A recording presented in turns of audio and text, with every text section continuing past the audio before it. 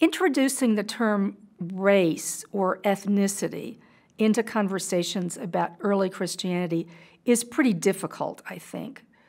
It's probably easier and more accurate to talk about ethnicity.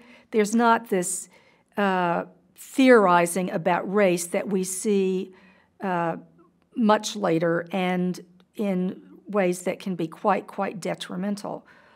To put it mild, to understate things considerably. There is a concern about ethnicity, and particularly, obviously, around Jew and Gentile, which already is a Jewish way of putting things.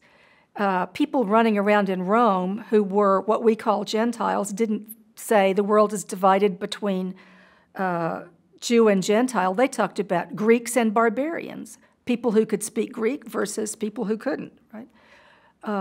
But as early Christians saw it, the question was, are Gentiles admitted to this Jewish phenomenon on the same grounds as Jews? And if so, what does that mean, right? What does that mean for being Jewish?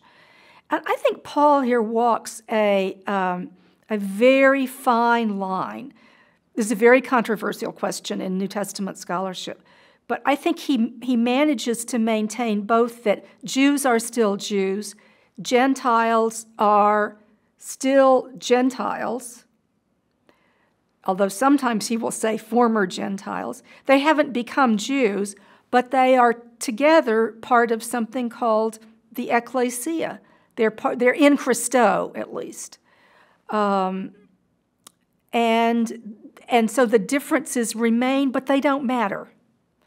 There are distinctions that don't seem to be divisive for Paul, which is something I wish we could learn from him.